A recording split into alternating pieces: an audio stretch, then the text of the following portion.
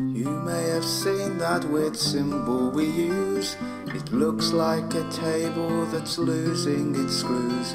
Well, it's a Greek letter that is known as pi, and though it is useful, you may not know why. We use it for circular geometry, to link the radius to more properties.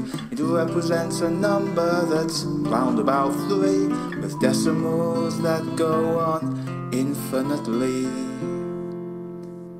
And it's roughly 3.14159265358979323836293463383279. Now you're acquainted with this brand new word, and you're aware it's completely absurd. We have some equations that use it simply.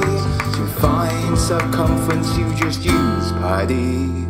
From this we can tell that pi's only parameter is that it's the ratio of circumference to diameter. And to find the area, well, best be prepared to use the equation of pi r squared. I'll ask you this once and I'll ask you some more. Isn't there proof that pi equals 4? Yes, but it's wrong, and I'll tell you just why.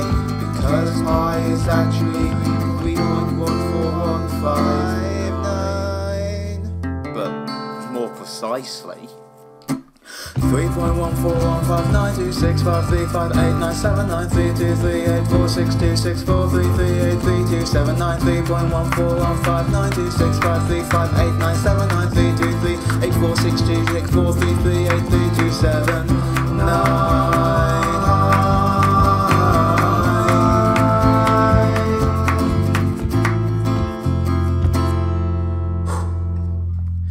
Imagine a square of side length 1 and with a perimeter which is therefore 4.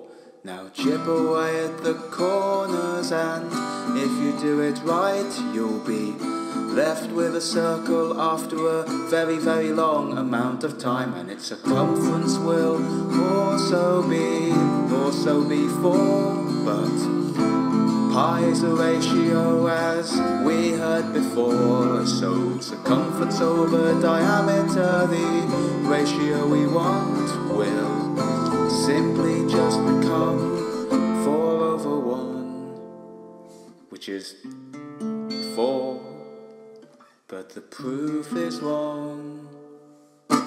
Well, because pi is actually 3.14159265358979323846264333846264. Come on, all together now. 3.14159653358979323846264333846264338279.